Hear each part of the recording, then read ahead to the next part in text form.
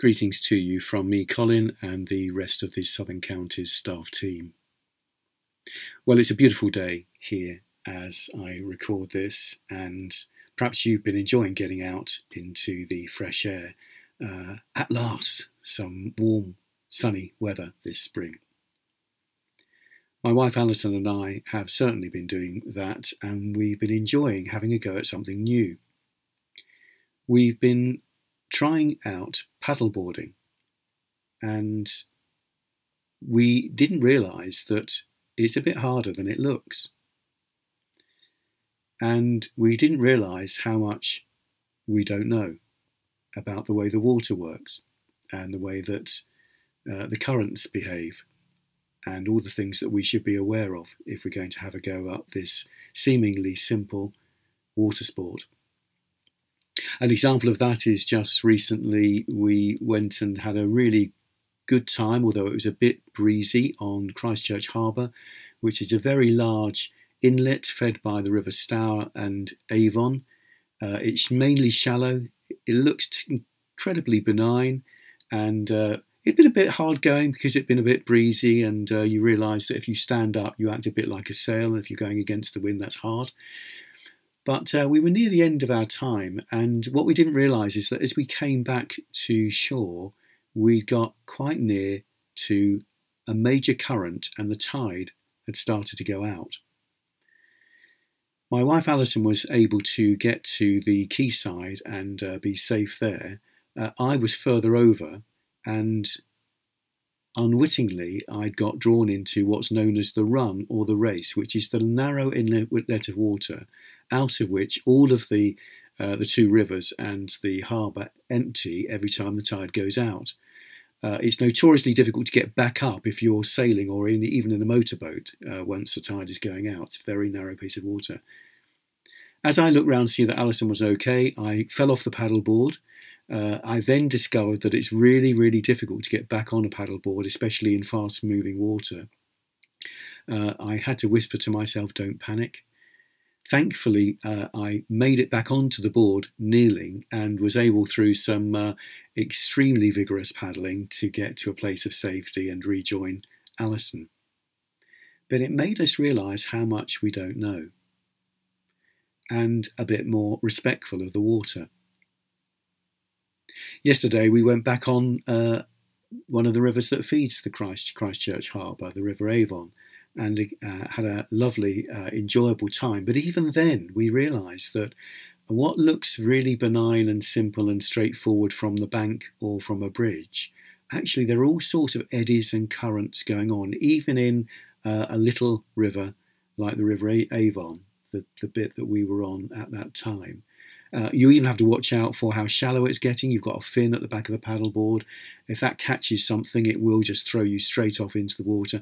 All those things we realised we had to be aware of. So we're just learning our way. It's been great because you become part of a little community of people that use the water, and they give you tips and hints as to where to go and what to watch out for, and so on. Of course, there's a whole online community as well. Not knowing. We still live at a time of uncertainty. We don't know, even though we're beginning to go back to our gatherings for worship in different ways. We don't know really what effect all of this pandemic and lockdown will have had on how we are as church, what we do as church. We don't know. We're uncertain. And as I remember that, I think about how often it is that the people of God are uncertain and don't know the way forward. To take the title of that brilliant little book, How to Lead When You Don't Know Where You're Going, that is a common experience for people in leadership as well as people in churches and other organisations. So I'm reassured by the fact that in some ways there is a bit of this where God wants us not to think that we know it all, to not know. I wonder if that's there partly with the Apostle Peter. When he has denied Jesus after the resurrection, after this huge catch of fish, you'll know perhaps that there's this famous story where he's restored. He's asked, "Do you love me?" And Simon Peter says yes 3 times. And Jesus, rather than saying, I forgive you, restores him and takes him into a role that he has for him for the future. What doesn't make sense is, given that there's just been this huge catch of fish, given that previously our understanding is that Simon Peter had another experience of having a great big catch of fish, and Jesus saying to him, I will make you a fisher, I will make you fishers of people, of men. Why doesn't Jesus say, didn't I tell you you'd be a fisher of people? Instead, Jesus actually says effectively, you're going to be a shepherd, feed my sheep, tend the lambs, take care of my sheep. Now, Peter knew all the nuances of the currents, the way that fish behave, all of those things in terms of being attentive to the movements of the water and the clouds and the storms and the sea and so on. All those things he could draw on and bring into the metaphor of being a fisher of people. He couldn't do that in the same way once Jesus says you're going to be a shepherd, because he knew of shepherding. He'd seen it from the side. He'd seen it in the countryside. Everybody knew about shepherds in one sense, but they didn't really know what it was like to be a shepherd.